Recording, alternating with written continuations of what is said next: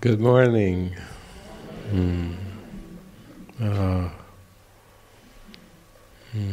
You are all so deeply in our hearts. Our hearts are just bursting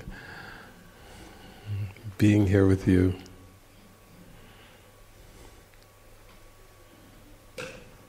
And while we lead a very devotional, mystical life, very much like the Franciscans, for many years we have had a very public ministry like Jesus. He was like a public mystic, a rare public mystic who communed with the Creator and then came to speak about what he heard. Wow, we're really blessed that we have a way shower that's so expressive. And we feel very touched being here. Coast came up right before, just was saying, wow, let's do this again next year, same time, same place.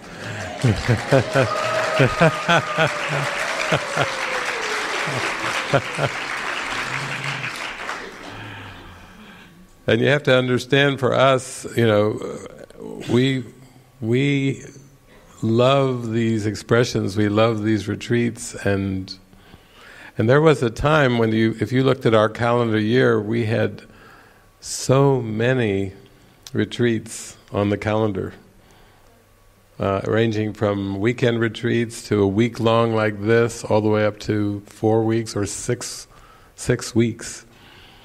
We would do 6-week retreats even, and people were so changed from the 6 weeks that they would often come to us at the end and say, what do we do now? I mean, it's like, I feel like Neo in the Matrix. Now I'm unplugged, now what? We had one woman who came to one of our 6 weeks retreats in Mallorca, and she had come and she had been diagnosed with cancer. And she came and she just dove in, and after 6 weeks, she completely went into remission. The cancer just completely disappeared. And we've seen people, who've come to retreats recently in Brazil with Kirsten. There was a woman who was a young woman who was suicidal, and they basically brought her to the retreat there in Brazil, and you should have heard her talking at the end of the retreat. She was just bubbling from a young woman who was suicidal and to just somebody who was bubbling like, oh, now I've got a reason to go forward. It's that life-changing, really.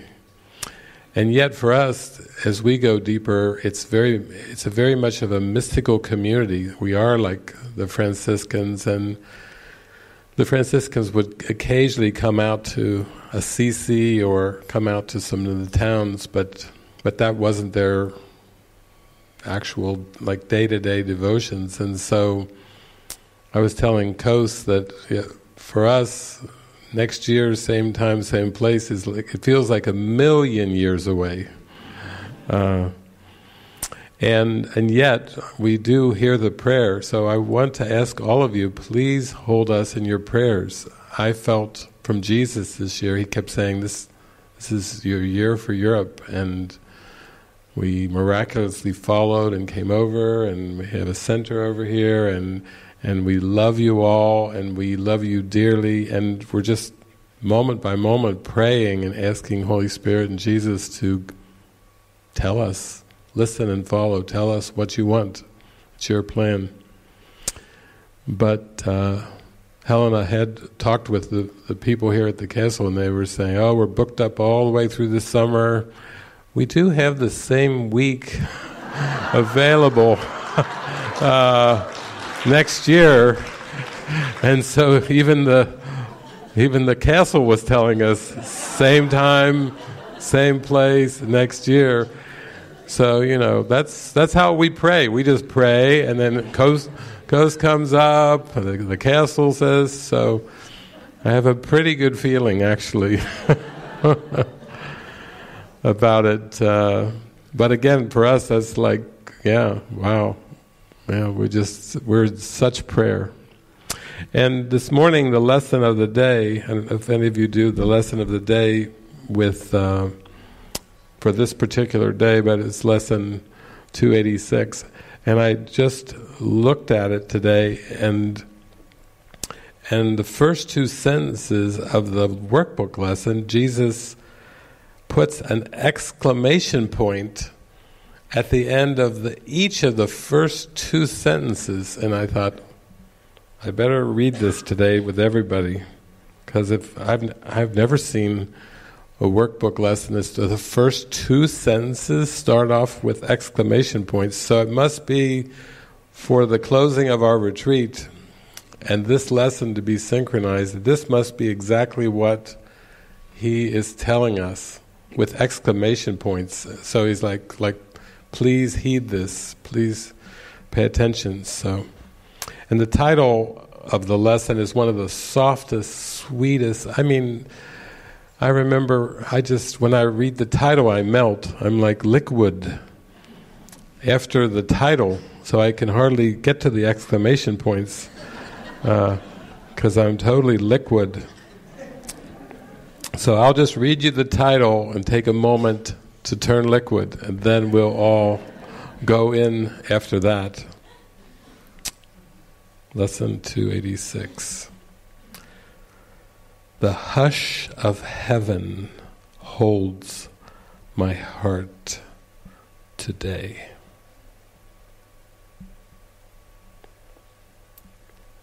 Father, how still today, how quietly do all things fall in place. This is the day that has been chosen as the time in which I come to understand the lesson that there is no need that I do anything. In you is every choice already made.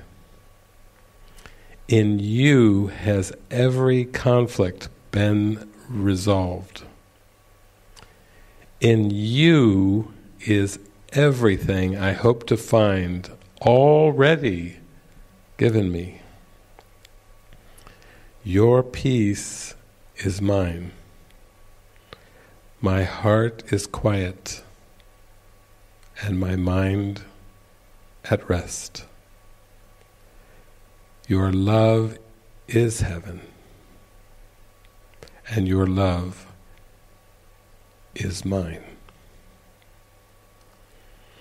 The stillness of today will give us hope that we have found the way and traveled far along it to a wholly certain goal. Today we will not doubt the end which God Himself has promised us. We trust in Him and in our capital Self, who still is one with Him.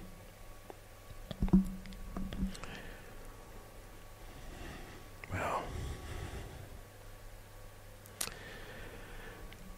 So we could really feel you last night, during the movie, before the movie, and then certainly afterwards. I know a lot of you just stayed in place because it was, you felt something very deep, and then already we've heard so many witnesses of how impactful and life-changing the movie was, and also this whole week. It's just been profound for all of us. We all have deepened. We've all gone deeper into something that is beyond the personal daily perception of the world. We've just sunk inward through our desire. We came because we desired to deepen, and we have deepened. And let's get a chair up here for Søren. I would love Søren to come up and be part of this.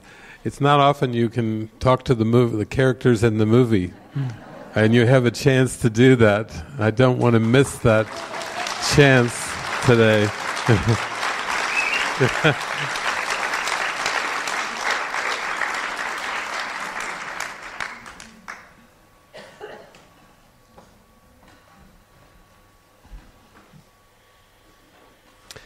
And because we only have the limited amount of time this morning, I don't want to let this slip by as an opportunity.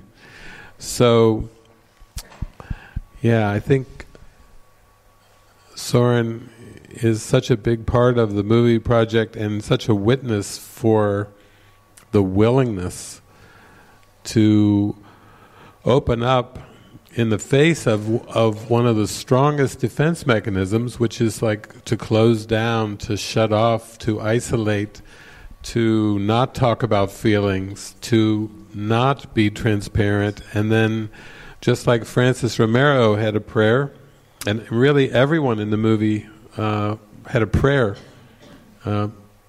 for healing, and Francis actually got to witness those prayers, and everyone, she'll tell you, everyone received the answer to their prayer during that mystery school.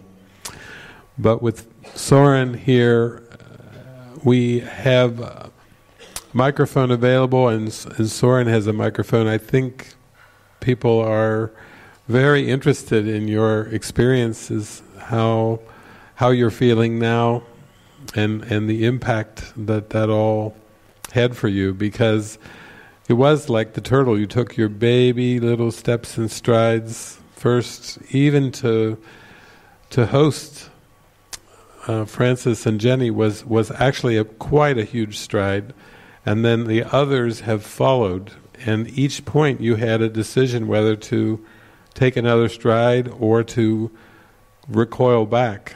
And all of us can relate to that when we have opportunities. Do I take what seems to be a risk and trust, or do I move back into what seems to be a comfortable position of not doing anything when I'm prompted in a way? So maybe you could just share a little bit about that.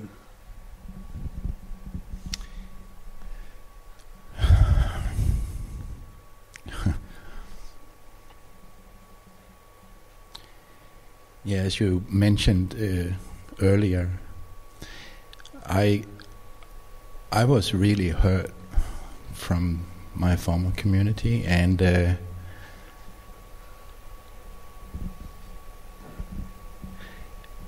extent of how much asleep I was not aware of that. And I think the biggest blessing being part of this is to become more aware of how much asleep I've been. And it's opening all the time that I have to do nothing, but I think I have to do something to be approved, to have value, to know something, and all this. And I meet all these beautiful people here and in the community, and especially Francis has been such a loving symbol for me that I've had the trust to open up again to love. And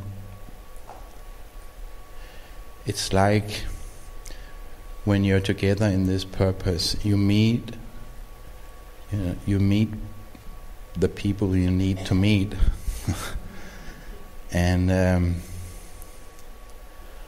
I think the deepest hurt I've had is these intimate relationships, and I had, it was just too painful, these intimate relationships, so I totally stopped. It was like I had to simply let that not be part of my life anymore. And the more I'm part of this community, it seems like I'm provided with the people that I need, and I'm beginning to have faith that this is so. That even though I meet people that I get pissed off, and I cannot figure out why. But then suddenly, oh my God, this is my father and my mother, and the thing is, then I cannot do anything about it apart from praying for forgiveness. I have to forgive the contempt my mother had for my father. And so, Wiebe.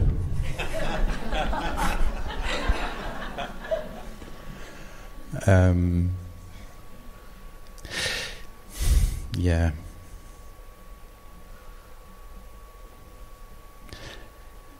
Yeah, I think the movie project was, it simply opened my heart again. And thank you, Neda.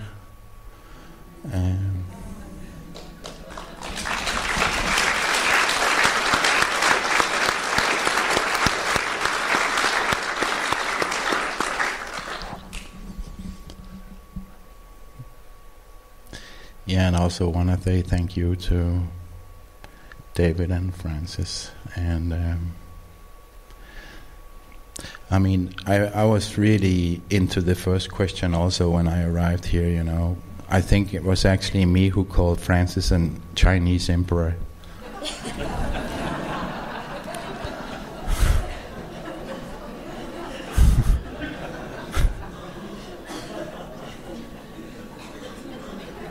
It was good to say it.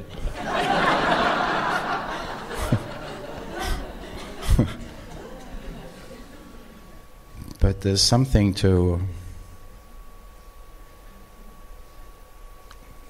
I have still, a lot of, fear around being true to what I feel, because somehow it was not good in my environment to be, speaking up.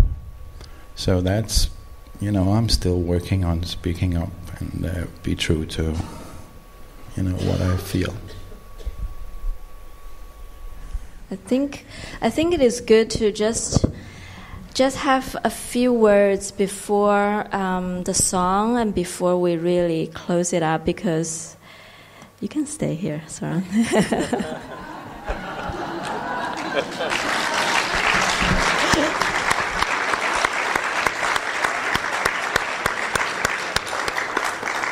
Because this is such a huge week in every way for all of us, I think I just feel like it deserves a few moments at the very end that we can just be with ourselves and with the Holy Spirit.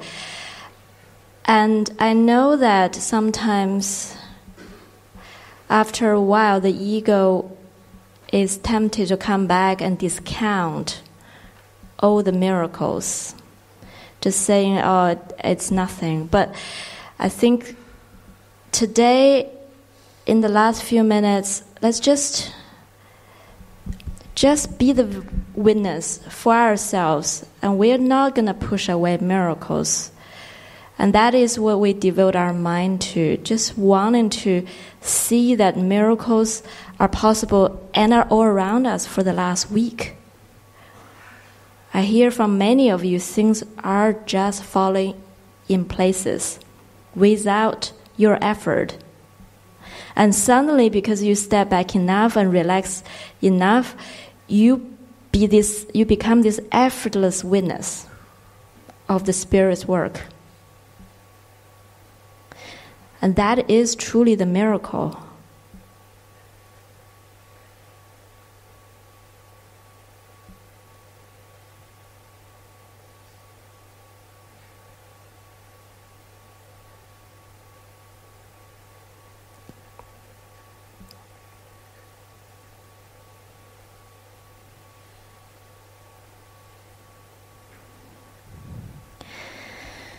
I think at the earlier stage of my journey, and probably even today, I always feel like David is like this symbol in my dream.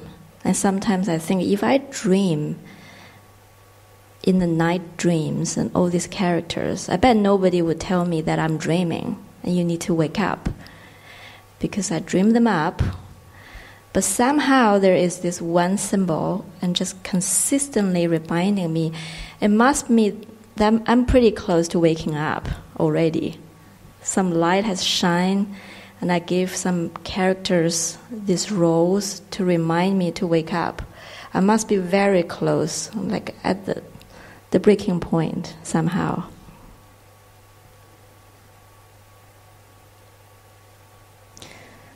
Yeah, so I just think this week is so orchestrated and so divinely orchestrated. And let's move forward from this moment on, just hold each other as nothing else but a symbol of waking up and symbol of our own devotion. Like, we must be at the verge of waking up.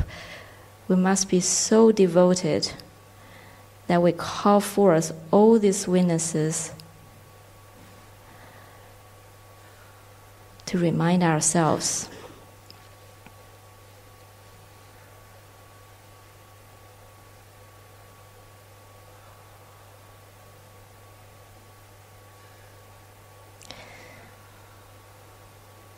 And the good news is that when we are with the Spirit, the ego has no power, absolutely no power. Jesus actually says in the Course that do not think your mistake will hold back the progress, will hold back my teaching. There is no mistake that matters.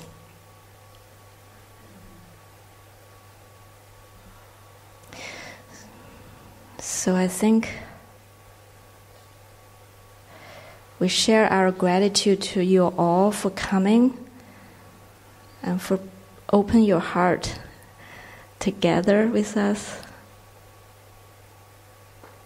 And we want to end this retreat with a song called Light Up, because that's what we want moving forward.